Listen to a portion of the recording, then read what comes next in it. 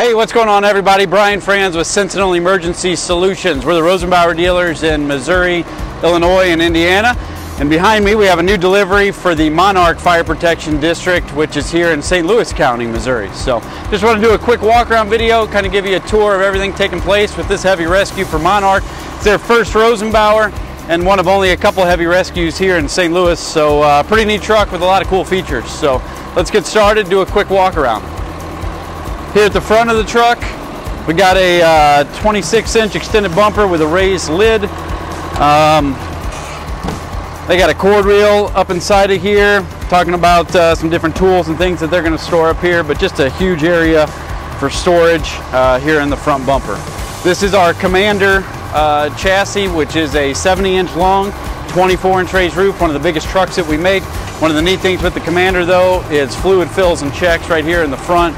So you got coolant, coolant fill, coolant check, engine oil, power steering, washer fluid, all that stuff is right here in the front of the truck. Single piece windshield, wave and warning lights, and then the FireTech 72-inch LED brow light. So let's make our way down the passenger side here. So like I said, 24-inch raised roof, which starts over the driver and the officer, gives you a ton of room, ton of interior storage, multiplexed Firecom wireless headset system, 2 rear-facing seats, pretty neat custom cabinet on the back of the doghouse, some custom tool mounts from Profusion. They did a really good job with some plastic welding. One thing that's cool inside the cab is a dive changing area. There's a pretty big area inside the L1 and R1 compartments that allows guys to go inside the cab, change. They're going to have storage for batteries, things like that, all inside the cab. Another unique thing is this compartment on the back. Plan is to put tall, like New York hooks and things like that right here on the outside of the cab rather than storing big things on the inside.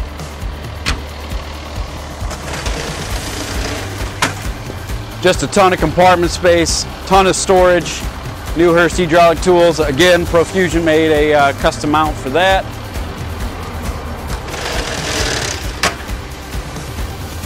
Inside of here we got a Bauer breathing air compressor, 20 horsepower compressor, space saver fill station, high pressure, low pressure air, all in this area. And then there's 4 6,000 PSI ASME cylinders, which is pretty cool. One thing I forgot to mention too are the small compartments down underneath there for cribbing, things like that.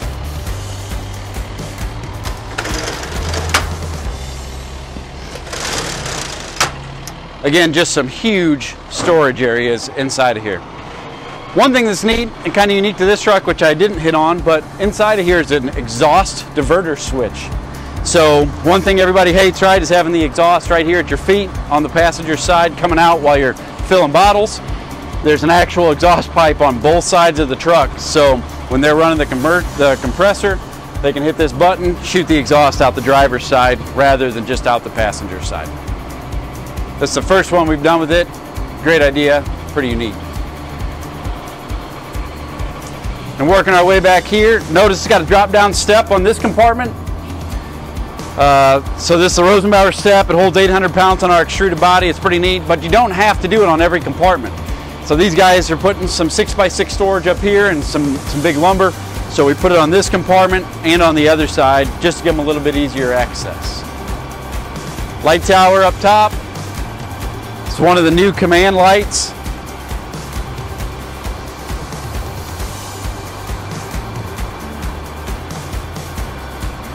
Got a full awning on both sides.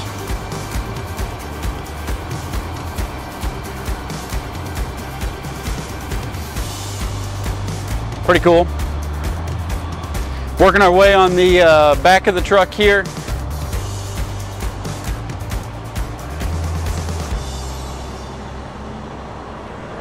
Working our way back here, we got walk-up step out the back. This is cool, an additional push the pin, hydraulic step. So just get your way up to the back. The stairway up the back is a huge advantage whenever it comes to getting stuff off the top of the truck. A couple of coffin compartments on both sides. One unique thing you might be able to tell, it's kind of daylight out here, but we have lighted numbers on the back of the truck, which is cool. This is the first one we've done it on. It's kind of a unique feature for these guys.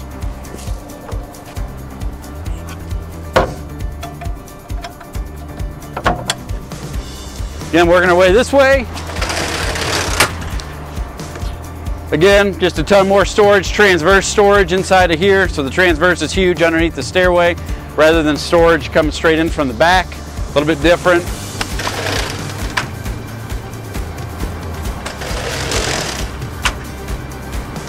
C-Tech storage box inside of here.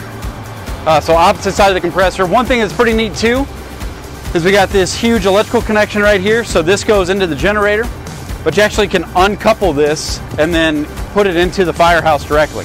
So when they want to run the compressor inside the engine house, the truck doesn't have to be running, the generator doesn't have to be running, nothing like that. They can actually just go electric straight from the engine house and run the compressor. Pretty cool.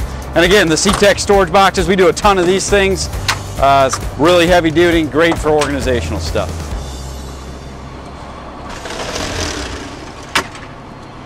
Airbag storage module inside of here. They got a couple of huge bags, so that's where this one's laying flat. But again, Profusion made this, which is way cool. You saw the light tower going up. Light tower controllers in here. It's a command light tower.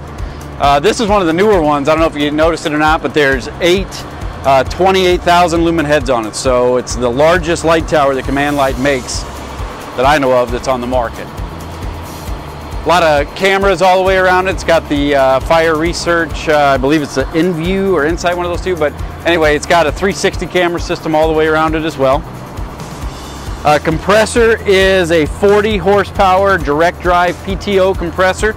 So it's kind of laying underneath of there. That's why the truck, when the compressor, or when the generator is a 40 kW. When the generator comes on, it kicks into high idle, direct drives that. Cummins L9 engine, 450 horsepower. Again, just a ton of room, a ton of height inside the Commander.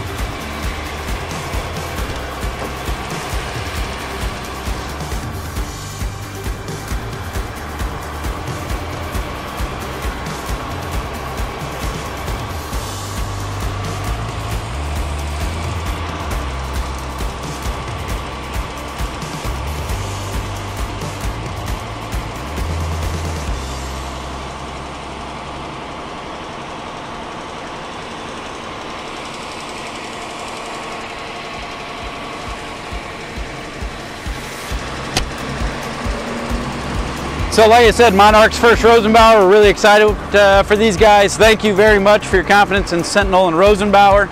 For more information, you can go to SENTINELES.com, our website, or check on Facebook, obviously, and there'll be drawings and more pictures and things like that. So check out Sentinel's Facebook page and or website for more information. Thanks, everybody.